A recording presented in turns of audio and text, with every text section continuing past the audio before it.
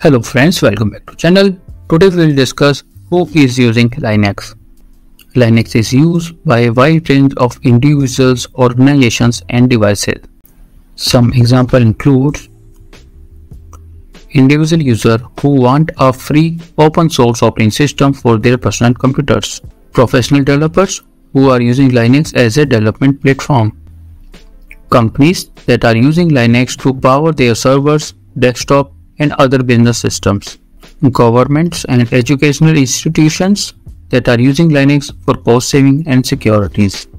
Network administrators who are using Linux to manage network infrastructures.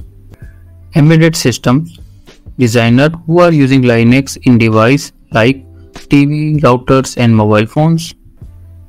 Overall, Linux is a popular choice for people who value flexibility, security and control over operating system.